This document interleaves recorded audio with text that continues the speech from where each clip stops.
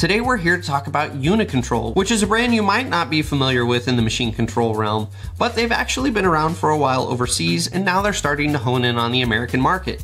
And they've got some unique packages to offer us, things that other third-party GPS vendors don't have. But before I give away the details, let's turn it over to Rich from Unicontrol.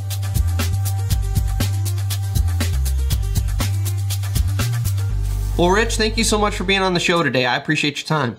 Yeah, thank you, Brian. It's good to be here. So the first question is Unicontrol. Really, what makes you guys unique? What sets you apart from other machine control GPS manufacturers in the market? Yeah, that's a great question, Brian. You know, Unicontrol is a new entry into the market and has a unique approach, really focusing around the operator and not around the engineer or the surveyor. So everything we have is designed around simplicity and exactly what the operator needs in the cab, nothing more. As an operator, I will say that is really nice because engineers have a unique way of taking the most needed button and burying it 3 layers deep in the menus.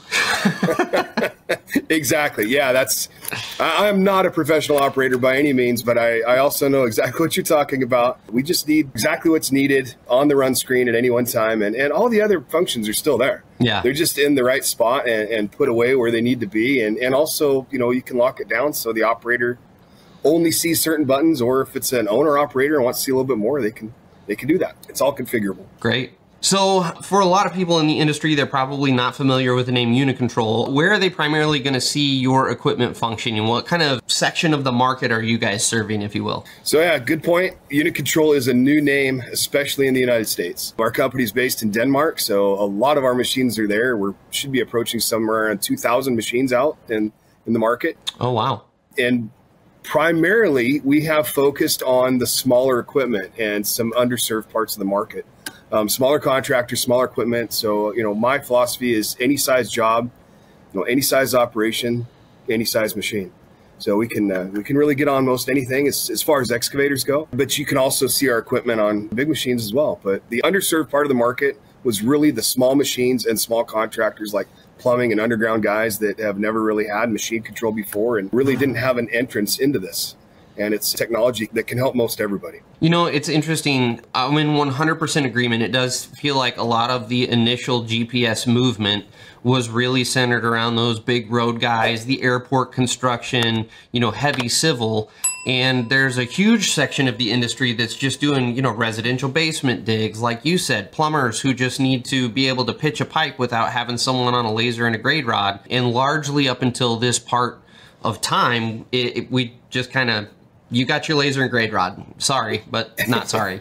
And it's nice to see companies kind of coming back and going, no. You guys, we've got a product for you. We're bringing you along into the technological era as well. It's really, really nice. But that being said, you say you focus on the smaller portion of the market. Just to clarify, that doesn't rule you out of the bigger machines. If I've got a 349 excavator on a road job, you guys have the ability to interface with those machines as well? Yeah, of course. Yeah, in fact, the 349 is a lot easier to install on than a small mini excavator.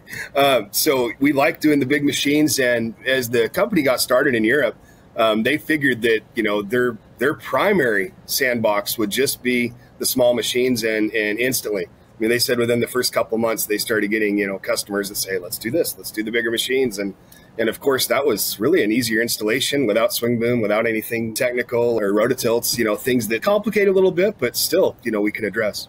Guess I never really thought about the actual install process. It would be substantially easier on a machine that you don't have to have the world's tiniest hands and be able to squeeze into the tiniest compartment to actually get. I bet the machines that are big are pretty easy. Oh yeah, we installed for a plumbing contractor in Arizona recently, and he got great utilization out of everything that we did. Especially out of the base and rover. But I realized my shoulders are a little bit too big to squeeze underneath that cab and get all the wires strung in the right place. So yeah, much rather be on a ladder with the big machine. Yeah, absolutely. So the next question I have is for guys who are already kind of keyed up and they already have a GPS system, whether it's Trimble or Leica or Topcon.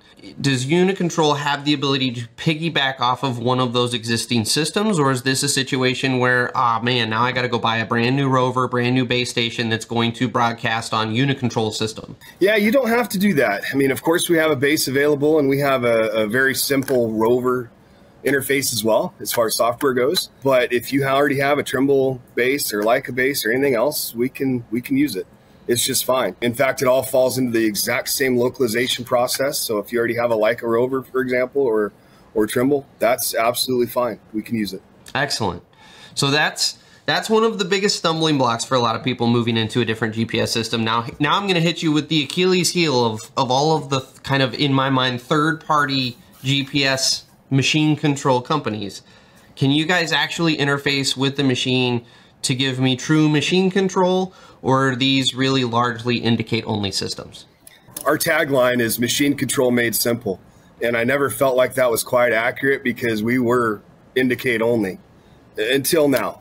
And it really brings me a sense of pride to announce this on your show that we have automatics available. And I'm not saying that it's off in the future. We're developing it. It's ready right now. We can have these systems shipped month of December. It's fine. And I'm speaking on dozers. Yeah, absolutely. And that's huge for the boots on the ground people where we're struggling to find competent operators.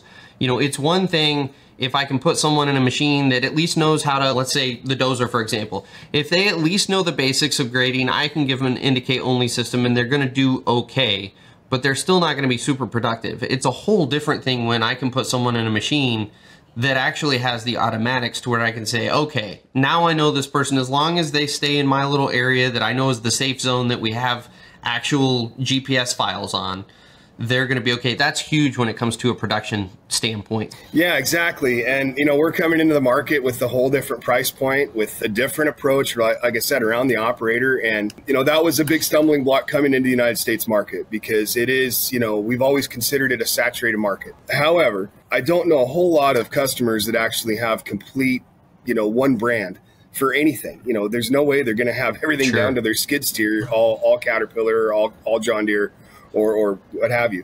And we kind of follow that same philosophy. So it's up to us to be able to slide into that operation on whatever piece of machinery that they need Unicontrol on, wherever it makes sense. And it's hard telling what that'll be. It might be that 349 and it might be the track loader. It's hard telling. We've been doing some steel track loaders too across the country, which I had never seen here out west. You know, that's the machine. That's the one they need. They've never had indicate on it before. So that's where we enter. And then they're really happy with our interface and have a whole new approach. That's awesome. Well, super exciting stuff. If someone's curious about getting more information on a Unicontrol system, who do they need to contact? What would be the best path forward? So the best path is to get right on our website and you can see if there's a dealer that's located in your area. If there's not, sometimes we're behind and we haven't listed them yet. Or you can reach out to our company directly and that'll probably get you to me or one of our other colleagues here in the United States, and we'll be able to push it the right direction.